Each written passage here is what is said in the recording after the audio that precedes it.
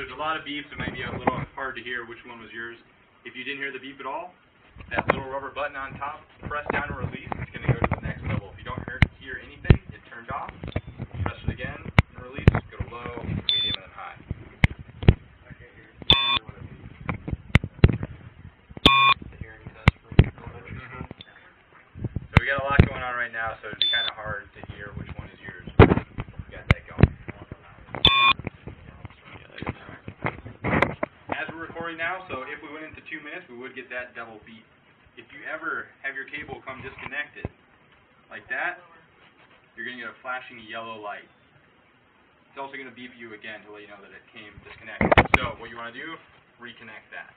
There is a small little battery in here that's there in case it gets disconnected. It's going to shut down the file that it was recording.